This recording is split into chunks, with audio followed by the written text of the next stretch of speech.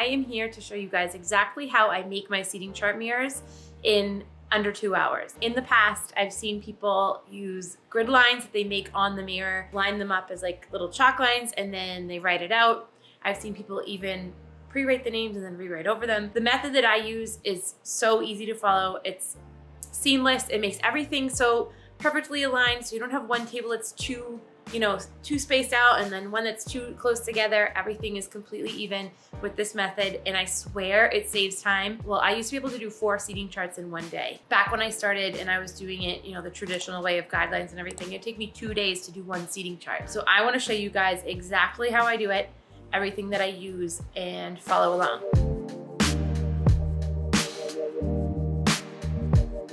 First thing that I wanna say is I get most of my mirrors from consignment shops. I would go to antique shops and get old paintings and then go bring them to my glass guy and have him put new lightweight glass inside. Home Goods, Home Sense, like there's so many places. And I also have a link on my website of the place where I get my mirrors from the most. The first thing that I use that I clean all of my mirrors with is spray away. I like this so much better than Windex. For some reason, the smell of Windex just really bothers me. This is cheaper. You can get it at Home Depot for around $2-3 if you buy it in bulk. The next thing that I use that isn't a personal fan favorite for everyone, but I use the Deco Color acrylic marker. The difference between acrylic paint and oil-based paint, well, oil-based and water-based paint, you're gonna need alcohol to remove it, where with acrylic, you can use glass cleaner to remove it. I prefer this because with my mirrors, they were used to be getting used so often that I would have to keep having to take them in, wash them, rewrite them so fast. It was easier for me to get this off. I also learned how to use a chisel tip. That's how I learned to write with. It's easier for me than a broad point marker, and all of the Sharpies and everything like that, those brands that you're used to have all of like the round broad tip, where I prefer the chisel because it looks more like calligraphy ink as you're writing it. And the other thing that I use is tape. So for all of my mirrors, I don't make guidelines. This is masking tape. Do not use painter's tape. I've tried that in the past. It leaves too much of a residue behind, and believe me, I have tried every single tape that's out there. Masking tape is the best. It sticks just enough, but it doesn't leave anything behind when you go to wipe it off. I prefer the 0.70 inch tape. You can see it's a little bit smaller than 1 inch. I will show you how I tape up my whole mirror, but the pros to using this versus a guideline is for one, the whole mirror is taped up. So as you write a name, you're gonna rip the tape off. Your hand is covered while you're writing, so you can't get any of your hand smudge oils all over the mirror. Everything's protected. And then another bonus with the tape is that when you're done, you're done. So there's no smudge marks left behind. There's no guidelines that you have to erase. When you're using the tape in the acrylic marker, I have had mirrors be outside stuck in the rain, like torrential downpour by accident. The ink does not come off. It smudges like a little bit, but like it doesn't drip down. It kind of just like wears off. And I'm talking like if it sits in the rain for 3 or 4 hours that it happened. Other than that, you can touch it, you can wipe over it, it won't come off. You can take a dry tissue, wipe over if you accidentally get a fingerprint on there. The only way to really remove it is to soak it with the Windex or spray away and then wipe it away. So if anybody's questioned, switching up their inks, if you like using oil, I know it dries really fast. It's a little bit easier to remove a mistake with acrylic ink because that way before it dries, you can wipe it away. Personal preference, but I'm gonna show you guys exactly how I make my mirrors using the tape method. But on the computer, I import all of the names into Excel. And then I go through and I organize everything into 3 columns. I find with most of my mirrors, 3 or 4 columns, depending on how many tables and how many names there are. I've used these mirrors for 10 plus years, so I can already see it. I know how many are gonna fit and how many columns it's gonna need. The good thing with the tape is that you can kind of measure out exactly 0.70. You can do the length of your mirror, measure the whole length, divide it by 0.70. Then you know exactly how many lines you can fit on there. So going into it, I've already organized all my names into 3 columns. I have table 1, 2, 3, and then I go down. I have room for the header. I have labeled how many lines are gonna be under each header, and then one space in between. So when I'm going on there, I already know I've totaled it all up. My longest column, 64. So I need to do 3 columns and 64 lines. Now, I've been doing this for a long time. Like I said, I eyeball a lot. If you want to be very precise, you would just need to get your ruler out, but I'm gonna go through and show you exactly how I do it step by step. So I tape each side. This is a beveled edge mirror, so I already know I can't write on that edge. It's just gonna look a little funny. And then I'm gonna need 3 columns. I find that this gives the perfect amount of space in between each column so that I don't have one name touching another. First line. So I know that I need to leave, I would say, that much space for the header. They want to be our guest at the top.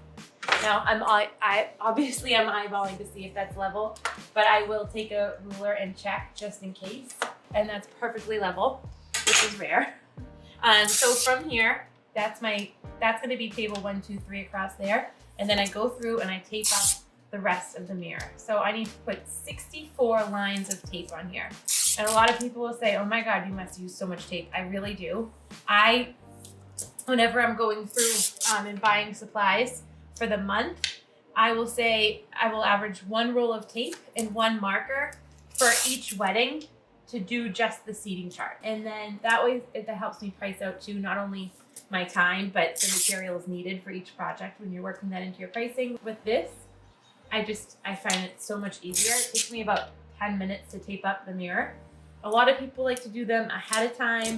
They'll have this done, you know, weeks before. Where my mirrors that were rented so fast and so often, I had them coming back on, you know, a Monday morning, and then they were getting picked up on a Tuesday night or a Wednesday morning. So I knew in my mind I had to work fast in order to get it done. So, and a lot of times I just didn't have time to pre-tape them because they were in use for the weekend. So this person has 16 tables, which isn't the biggest. I would say it's like a medium-sized wedding for me, but she has about 10 to 12 people at each table, which is a little bit larger than my average, you know, 6 to 8 people at a table. So I knew that I needed to work with a taller leaning length mirror rather than one that goes on an easel, just to ensure that it will fit. And this really matches the venue and the space that it's going in. The next thing that I do is I go through and I will mark off on the tape with a dark marker so that you guys can see. I will label 1, 2, 3 o'clock across, and then I will mark off exactly how many spots I need to save to be writing on the names in that column. Now, in my mind, I can already visualize and kind of perfectly center my text as I'm writing it. If that's not easy for you to do, or you prefer a left or right alignment, I suggest doing so and printing that out just so it's easy to visualize and see as you're writing it. But I will show you exactly how I start to mark up the mirror. So I do column 1, 2, and 3. Table 1 has 7 people. So 1, 2, 3, 4, 5, 6, 7, and then space.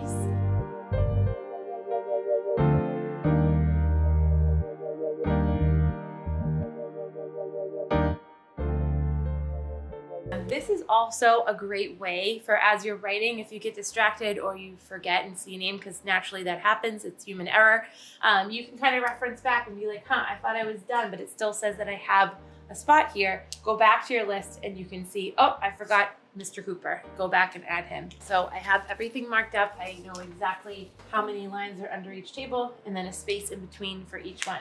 So I am going to start with the header. Another thing that I want to add about the seating charts is that everybody will ask, how do I organize the names? It's totally up to you. I prefer alphabetical order because it's easier as a guest to find your name, but visually I like the look of it by table. This guest here has Mr.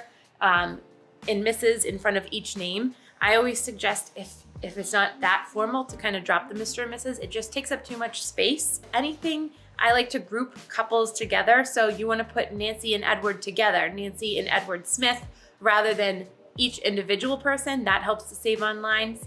Another helpful tip is in between, under each table. So within table 1, alphabetize it by last name. It's just a little bit easier for the guests to find their name that way. Most of the time though, I find once one person goes up to the seating chart, they look for their name, they go, oh, I'm sitting at table 1. They like to see who they're sitting with because guests are nosy.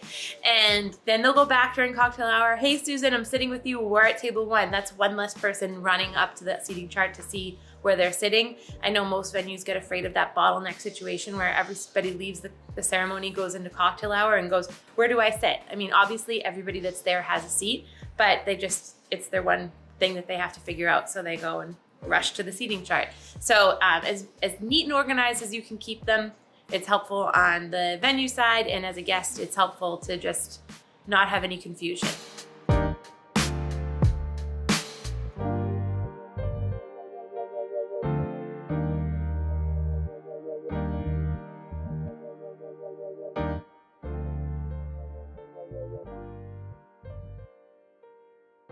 So what I do is I fold my names up. This is column 1 right here. I will tape this next to the area that I'm writing, because I find that the closer that the names are to the area that I'm writing on, the easier it is for me to write faster and avoid making mistakes. Now, from this stage on, I can already tell you that this column here will probably take me about 20 minutes.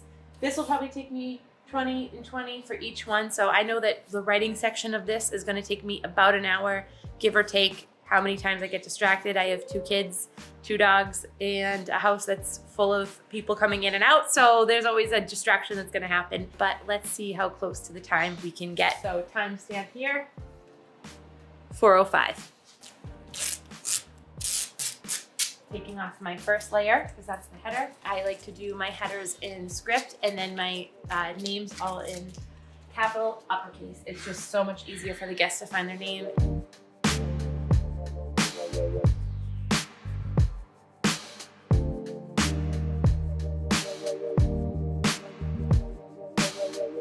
Okay, so I've written all the first names in table 1. I ripped off my space. Now I'm ripping off 4. You know that's my header, and I write that on. And then I'm gonna take my names and I'm gonna move it down because I want this section to be lined up with what I am writing from.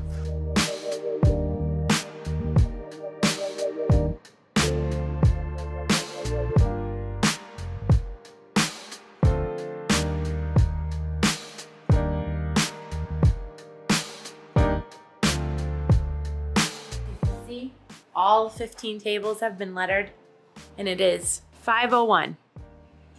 So it took me exactly an hour to letter this whole thing, and using the tape method, there's no fingerprints on this whole thing. Even if so, I can still wipe over it and get them off with the dry tissue, because like I said, the acrylic paint, it dries so smooth and it stays on there so good. The process is made to cut down your time, not saying that you are going to write as fast as I am. I've been doing this for about 10 years. It comes easily for me. I've been doing it every day.